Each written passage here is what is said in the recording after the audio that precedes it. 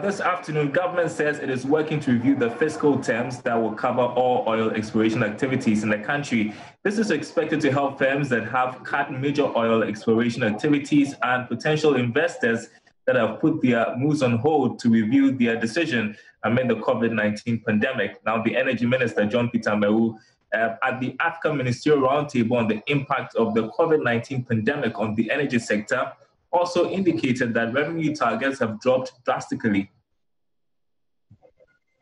Of the pandemic has gradually led to decline in prices of oil, leading to significant drops in our revenue. In our projected budget for the year, we estimate an oil price of 62 barrels, with an estimated revenue of about $1.6 billion. With this 65% drop, we have lost almost about $1 billion as a result of the oil price. Our budget, in terms of the fiscal deficit, is expected to, widen. The deficit is expected to widen from, 4% as expected by the end of the year to 12.2% of GDP. Our last year growth was about 6.6% GDP growth. This pandemic has triggered it far below our expectation. Close of year GDP growth is expected to come as low as 1.2%.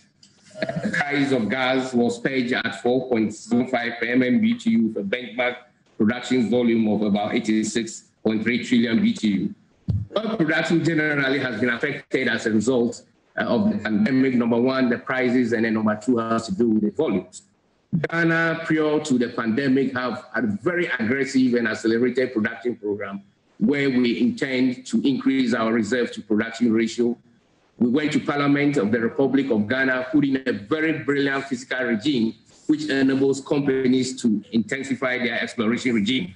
What we have witnessed within the period is that Global Fund has cut short, and so most of those exploration companies have redirected their targets out of Ghana. A typical company we are aware is our very good friend, a company coming from Norway, Aker Energy. It has a very aggressive exploration program and expected to spend quite in the range of about $7 billion to develop one of the new oil fields. That development had not seen the light of the day. We in the country for the first time has opened our first licensing round with a lot of enthusiasm, where a number of blocks have been sent up there to international oil companies to partake. Evaluations of those blocks, of course, have been delayed. And while as the world makes a push for investment in renewable energy, Mr. Mewu spoke about where Ghana is in our quest to increase renewable energy resources. Of electricity generations to hydrocarbon gas. Today, 60 to 65% of our electricity is generated as a result of the gas found that we have. We are becoming more sufficient in terms of our electricity. Our electricity penetration in Ghana now is in the range of about 86%. The current president has an agenda that by the close of his second term, we should be doing about 90-91% of electricity. Electricity generation largely is because of our competence and our ability to make sure that we increase our hydro and also the hydrocarbon basis that we have. Sufficient gas reserves have been established. What it therefore meant is that we're going to put in a lot of combined cycle gas turbines to make sure that we have a mix of hydro and gas-fired turbines in the country. So the hydrocarbon industry in Ghana is still thriving. We have a lot of fields that are quite feasible and fields that are very prospective, that are open up for future explorations. I am a passion to people who believe in green energy. I believe in green energy. I understand clearly the concept of emission and what it means for African countries. But my colleagues, ministers in African countries, that's a word. As much as possible as we all have an intention of migrating to green energy, we should not dare to do this such that the countries, the new industrialized countries that are coming in, will begin to suffer.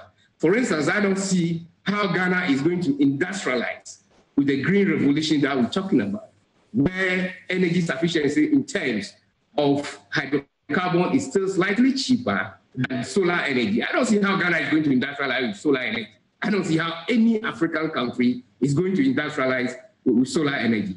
As much as the attention is towards industrialization, we should also take into consideration the fact that energy prices are very cheap. Most of the developed countries that we witness it today, they industrialize at a very cheap power prices. Power prices less than 2-3 cents. Today in Africa, power is trading, in some areas about 13 or 12 cents, per kilowatt hour. How can African countries industrialize?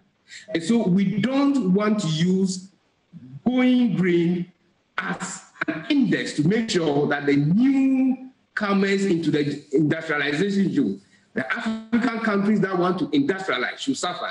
I totally disagree with that. If the IEA can open a very big forum for us to engage this discussion, I think I'll be very interested.